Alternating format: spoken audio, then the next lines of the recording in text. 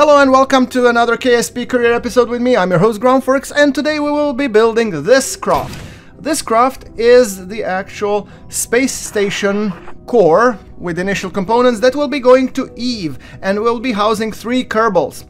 Yeah, all in all, I hope it will be fun, so let's get right into the building. Eve's window is transferring soon, so I thought to send beforehand some sort of, remote probe with with a space station that we are gonna build.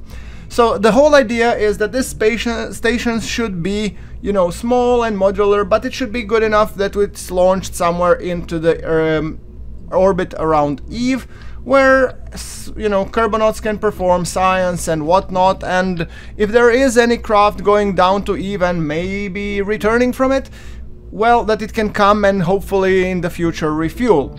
Although the refueling part of this station will be happening later on. This is mainly the habitat, to be able to house the kerbals so that they can come, survive, and then continue onwards.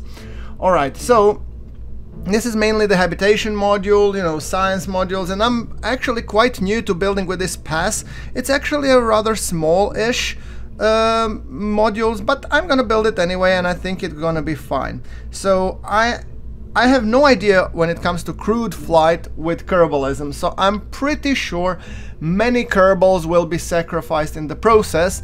But if you guys have some tips what I should really look for apart from food, radiation shielding, electricity, life support and waste, do let me know in the comments below. Like I said, I'm a noob, so this will be a sort of an exploration for me as well. Alright, that thing being said, now let's continue to the building. I was thinking to actually put, the doors here, so that it could be acted as a docking port initially. And then I realized how likely I am that I will be sending a subsequent craft rather than maybe a brand new space station that will actually do all this shit. The answer is not likely. So this station will probably be in orbit around Eve, and it will work as long as it works, and then later on we'll just leave it be. So yeah. Why Eve, you may ask? Because I've already landed on Gilly, I've landed on Duna, I've landed on everything, and as fun as I would really want to have any, robotic lander, there is no better thing than a manned landing. However, manned landing on Eve, Eve is the boss planet of the KSP, and so it's really, really hard to get to. So eventually, this is sort of like a pre-planning phase where I'm just sending an empty station that will be assembled, inflated, powered, and then robotically waiting there until the kerbals arrive. Probably on a big interplanetary ship hosting everything. And then you ask, why don't you just make this interplanetary ship the transfer? Well, yeah, but it still has to refuel somewhere, I guess. Alright. I know. Questions that we ask ourselves, yeah, and feels like a monologue, but to be honest, but what can you do? Anyway, I had to start somewhere, so I'm researching various types of modules and whatnot, and in the previous episode I've made a dual probe scanner, and this time I'm wanting to go a little bit more into the bases, station building, infrastructure. For the time being, we don't have that many space stations, and I thought I should probably rectify the problem. So yeah. So all in all, let's go with the... Where is my kerbalism? No, this is the remote tech companion kerbalism. Oh, there we go. Okay, let's see. Electric charge. This is Eve orbit. Yeah, food, storage. Duration 5 days. That's nice. Stress, living space cramped. Comfort, good. Okay, now we're going from cramped to poor. Okay, that's better, I guess. Maybe in the future I'm gonna send another donut ring or something which will help them, work better. But the thing is, I really need to unlock more of the tech tree, and the thing is, the fact that we have only launched a couple of things means that we are still quite early in the career. Yeah, I know it's hard to say. We're early in the career at 100 episodes. Who does that? I have no idea. Okay, well, anyway, guys, it doesn't really matter. Let's just get to the building, and eventually I'm gonna have to modify it to make sure that I put some stuff in the inventory. There should be some free spaces, but also I should cram in some stuff. So, okay, let's see. There we go. Alright, so if I close down the habitats, it should fit into some good fairing. Look at this. We have so many spots where they can actually go. So I'm gonna fold everything in. Look at that. Humongous amount of, you know, storage and space in a itty tiny box. Yeah, sorry. Okay, so let's think about this. I want to be placing this one, so I want to turn it that way. And I want to be taking some of the power, yes, and maybe some lights later on. Yeah, that's also one thing I should probably consider. Let's do this, and what I'm gonna be putting inside. That's a good question, and I don't have a good answer to that, because everything that I want to be putting can be attached directly. So, okay, solar panels. Yeah, why would I want solar panels on a cargo bay? Yeah, I'm starting to question myself. Okay, let's get rid of the cargo bay, put another solar panel. There we go. Perfect. Okay, what else do we need? We need, yeah, we need the docking port, yes. And we need the RCS, yes. And we need the SAS. Yeah, I can cram it here. Oh, look, now it's getting shape. Okay, RCS thruster blocks. I probably want to have few, because after all, it's a space station. It needs to be able to maneuver willy-nilly, so I'm gonna be placing it somewhere like here-ish. Alright. There we go. Looks good to me. So, Eve Space Station Mark 1. Okay, and I think this is the space station, so I'm just checking with the fairing wise, it should fit in. So now I should probably search for appropriate fairing adapter.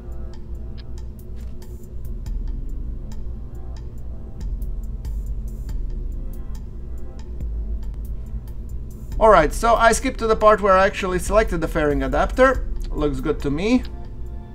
And look at that. Fairing looks amazing. Look at it, how nicely and how tightly it fits. It's just great. Okay, so let's continue building, shall we? Now we need the reaction wheels. I'm gonna be placing 2 of those, please. Yeah, because those are actually quite hard. And I'm gonna be placing this one and followed by an engine. Okay, let's go with the groups. I want to be placing comm antennas first. Yes, 2 please.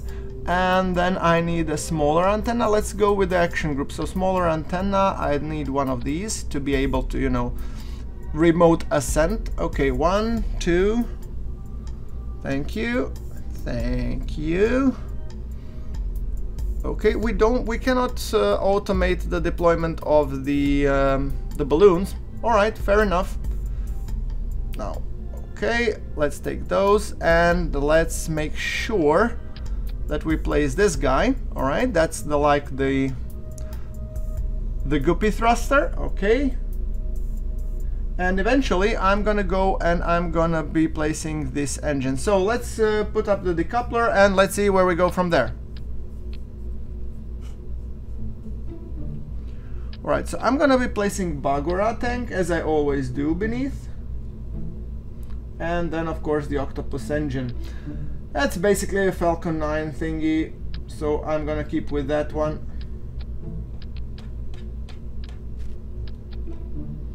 Alright, so that looks better, but I need the radial, you know, attachment points, and I'm gonna be placing the Ghidorah.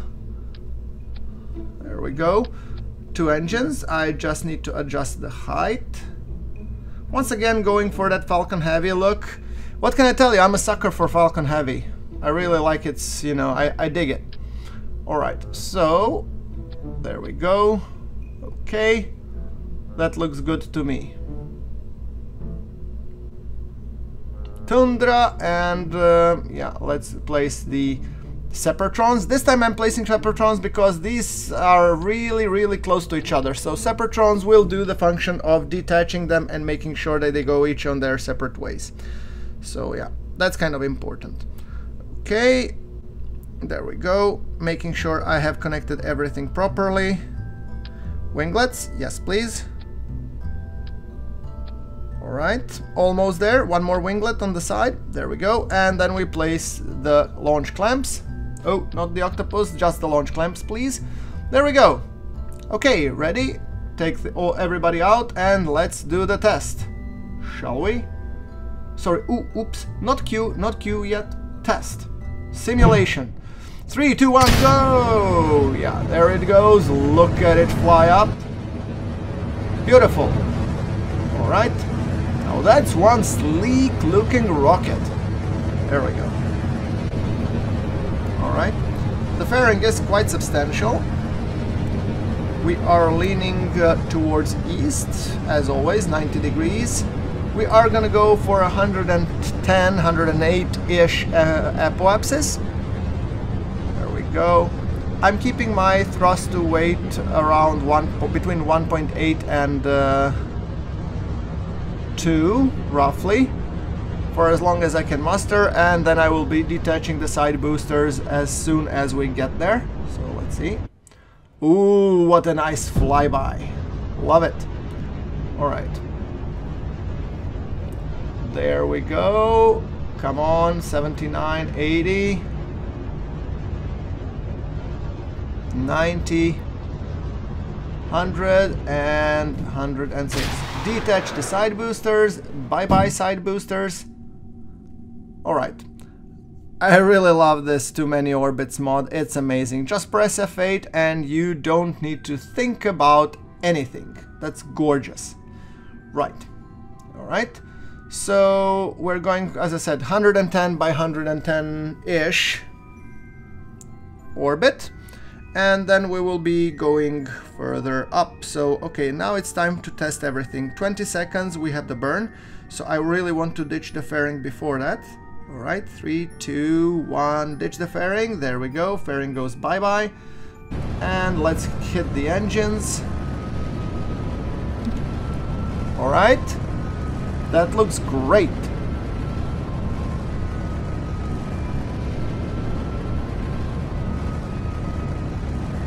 Alright, perfect. So I'm hoping that I will be able to, you know, get into orbit on this stage and with some marginal delta V remaining for the ejection to Eve. Okay, yeah, we have 531 meters per second remaining for the Eve ejection burn. That's nice. Alright, so tell you what I'm gonna do. I'm gonna wrap it up for this episode now. We have 2.4 thousand delta V to get to Eve. So overall I'm happy. Now let's just test the systems, decouple and test the second stage engine or third stage engine. Works good. Let's test the decoupler.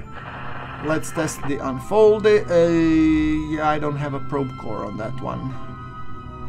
Okay, note to myself, do not decouple from the transfer stage. Well, there you go guys. Thank you very much for watching. Hope you liked the episode and I'll see you in the next one.